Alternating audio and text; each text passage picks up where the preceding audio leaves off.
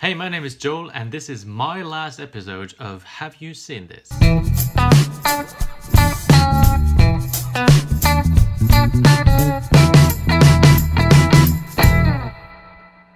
Yes, that was right. I'm gonna have my last episode of Have You Seen This time. I will give you a movie to watch after this, brother Mark, and after that, we will finish off Have You Seen This? I know, it's terrible for all the fans, but we have to stop at some point because we just can't handle the fan mail anymore and stuff like that. So the last movie you pitched me was Dolan's Cadillac, with Christian Slater as the villain, which was a nice thing to see. He also has like an evil buddy, evil henchman, who the actor kind of looks like the poor man's Jason Clarke, in my opinion.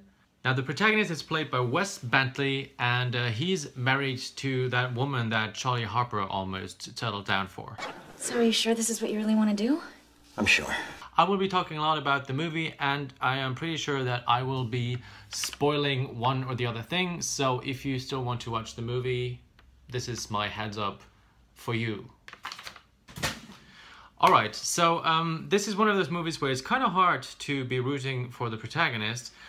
Thing is, HYST Bentley is married to Emmanuelle Vergier, I don't know, something like that. And she has witnessed Dolan doing a crime, and that is why she will be killed off pretty early in the movie. HYST Bentley then goes through a revenge montage where he's going crazy about that because it's his wife and they were trying to have a kid and everything, and she was probably pregnant right before she died.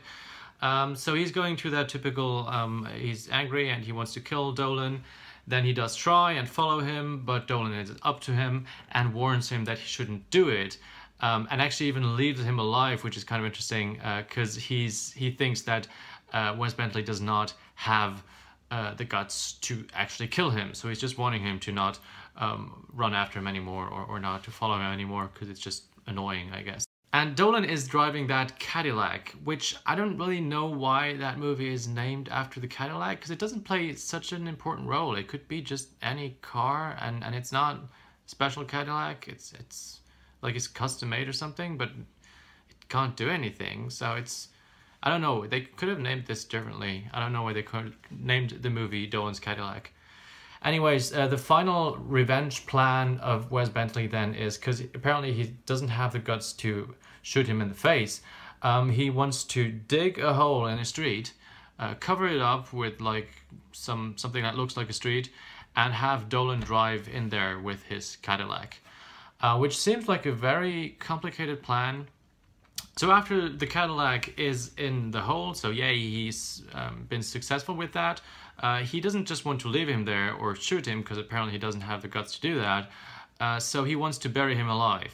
He does have the guts to do that, and lets the guy scream the whole time. I don't know, like if you're at that point of vengeance and at that point of not really being human anymore, so deeply into revenge thought, I guess he could have just shot him. So it seems a bit odd, but maybe it's just hard to imagine yourself in that place.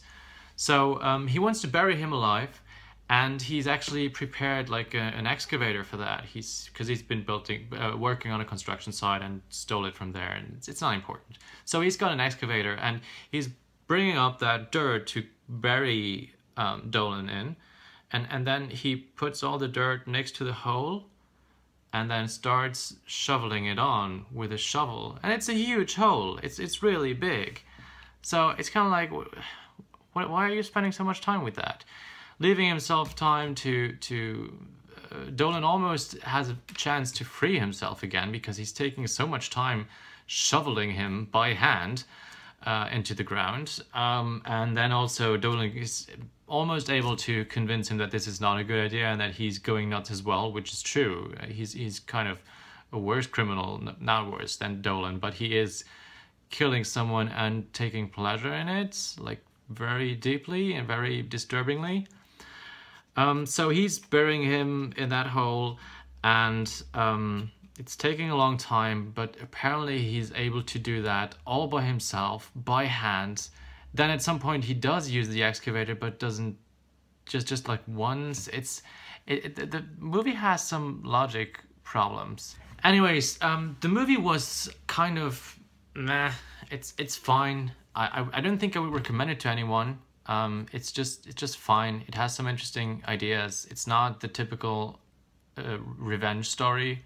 And it's based on a Stephen King short story, by the way. So I will give you a movie now. I will let you finish off. Have you seen this? Since I had the first episode and then you will have the last one. We'll just go full circle on this one. I will give you a movie that I'm pretty sure you're gonna like. That way it's not unfair that I'm giving you a bad movie because you can't punish me for it anymore. I will give you Scent of a Woman, which is a great movie and I'm sure you've heard a lot of references from and you haven't seen yet. It's the movie where Al Pacino goes hooah a lot. Have fun with this movie, brother, and goodbye YouTube.